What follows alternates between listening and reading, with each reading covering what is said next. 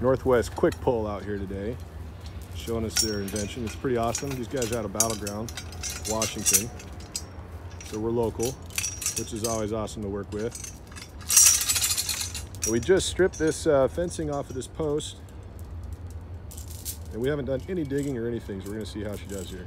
No pressure, except 8,000 pounds of pressure. There's no. America. You watching this thing? Yeah. All right. I'm watching.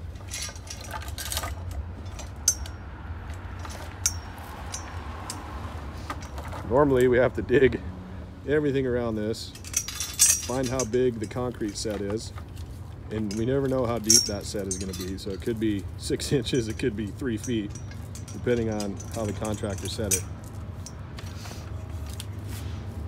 And then once we dig and find the set, we usually dig a hole next to it. And the idea is to dig a hole big enough for the concrete to fall into so you can lift this thing out, which takes anywhere from an hour to who knows how long, depending on how big that is. So we're really hoping this is a time saver.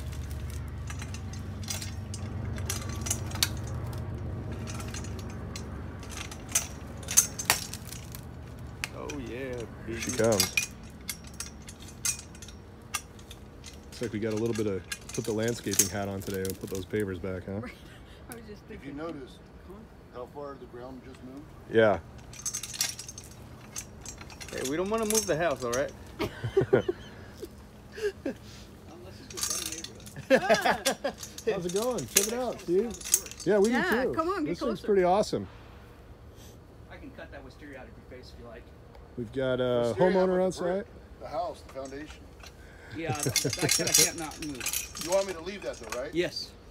Roughly the same No, location. I'll move it for you if you want. No, thanks. Yeah. There it not is. too bad. That's That is slick. yeah.